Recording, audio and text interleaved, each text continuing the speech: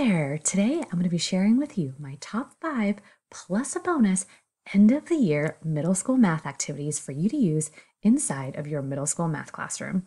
If we don't already know each other, my name is Kathy Martin and I'm the creator of the Pre-Algebra Teachers Middle School Math Membership. We are your one-stop shop for everything you need to teach middle school math. If you are quickly approaching the end of the school year and you are struggling with finding fun activities to do to get to the last day of school, you're in luck. Today, I'm going to be sharing with you my top 5 with a special bonus activity for you to use at the end of the school year. Really, you could use this anytime, but it works especially great this time of year, which is the end of the year. So I'm going to go ahead and let's get started.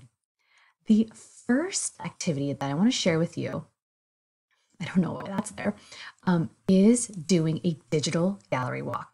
I love doing regular gallery walks in my middle school math class. However, in the world that we're in right now, where many of us are teaching virtually or in a hybrid situation, a digital gallery walk would be amazing. What is a gallery walk? Okay, let me explain.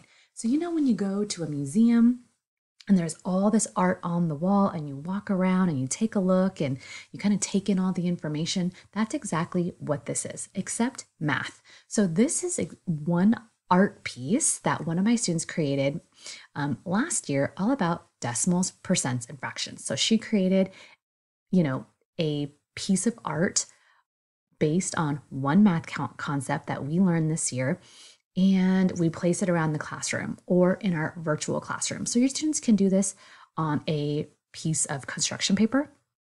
They can do this on a Google slide, on a PowerPoint, really just creating a visual image, an artistic piece using one math concept. And you can assign the math concept. You can have students pick their own, and then maybe you just confirm it so you don't have so many of the same concept. I think this is a really great alternative for students, especially for our students who really are more artsy and less analytical. It really allows them to tap into their art brain.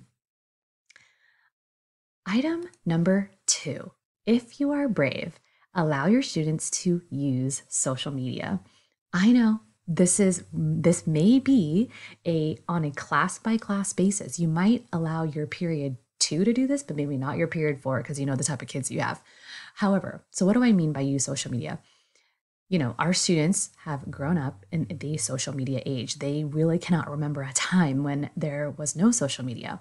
So I love to use this to my advantage. I have students create TikTok videos or Instagram videos that's appropriate, where they can create songs or poems or any dances, anything that they want in terms of creativity, as long as it's appropriate, in something related to math. So they could create a song about the distributive property. They can create a dance and a song to fractions, however they want to use this medium to be creative, to talk about math, to explore math. I'm all for it. But again, use this at your discretion. You know your students best. So you know the students where you're like, this is not going to work, but it might work for this class. So give it a try. Number 3, use online games. There are so many fun online games out there like Quizzes, Kahoot, Blookit, Quizlet. There's so many things. This video is not going to go into all of the things and how to use them, but I would highly recommend that you try. My personal favorite is Quizzes. It's totally free. And personally, what I love about it is that students can work at their own pace. I love Kahoot too, but Kahoot for me personally, if a student works a little bit slower, Kahoot can be a struggle. So Quizzes is my absolute favorite. It is Quizzziz. I have no affiliation. I just love it so much. Item number 4, are we on 4 already? Yes, 4, is doing an extreme school makeover project. What is that? Okay, so I'm going to go ahead and share with you what this is. So this is just an image. So I have my students create their own, if they were to redecorate the entire school, how would they create the school and what math vocabulary can they incorporate into their new design? So you can see here that this student created a pyramid, which is the gym. They created a Chick-fil-A. Okay, there's no real math vocab here, but they have like a circle in the quad. They have an office, which is a dome. Rectangular prisms are their benches. Cubes are their, the buildings. So this is just a very simple, this is a very simple drawing. I have had many students get very, very creative, but really thinking about their own school. How could they use math vocabulary in creating in a makeover for their own school? Item number 5, probably my favorite item for my students to do at the end of the school year is to really reflect. Reflecting on our own selves is a really important exercise to do just as a human, I think, because I think we, are, at least for me, I'm always trying to figure out, okay, that lesson went well, that lesson didn't, what could I do better? What did I like about it? And I think it's important for students to reflect upon their own school year. I like to have my students reflect upon their school year specifically to my own math class. Like, what did they like about my math class? What did they learn? What could be better? Stuff like that. And then also reflect upon the school year as a whole, like for them individually, like emotionally, physically, mentally, like what went well this school year for them. And it's important for me, at least, to have my students talk about and think about their successes for the school year, as well as what could they have wanted to go better? What could they, for them to think about it themselves, what could they have done better this year?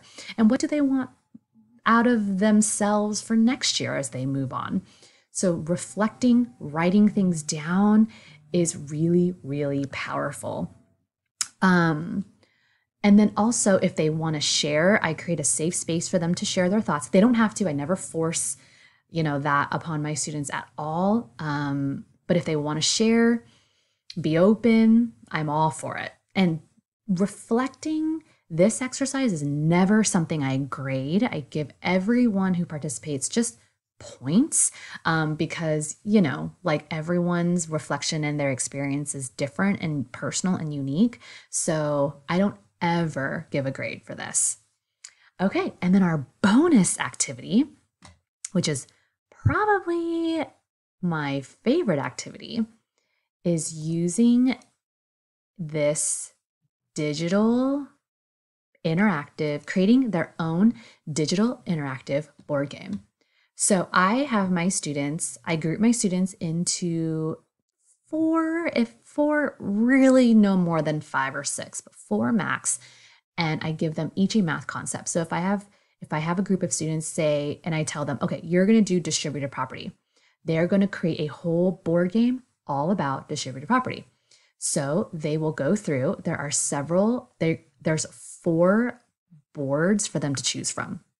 Okay, so here's one board, here's another board, here's a third board, and a fourth board. So let's just say they chose this one. There is a spot for them to roll the dice and a spot for them to spin. Okay, and then these, you cannot move the boards, but the game pieces are all movable. Now they are going to go through and they are going to create their own questions. So let's just say they did 2x minus 1. And what I like to do is there are 4 sheets. So there's 1, 2, 3, 4. And that's why I really like to group them in 4s. One person will write the first 4 questions. The next will write the next 4 questions. The third will write the next set of questions. And so each student will write 4 questions all about distributed property. Then once every group has completed all of their questions, we will play each other's games. And then don't forget, you want your students to make sure on a separate slide or a separate sheet of paper, they create the answer key.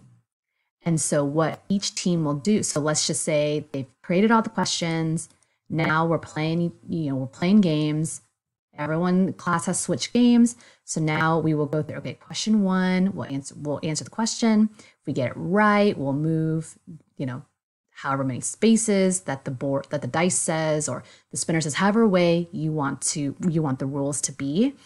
But this is a great activity for 1, your students to be creative, 2, for your students to demonstrate what they know, and 3, to really build community in your classroom where they can play each other's games.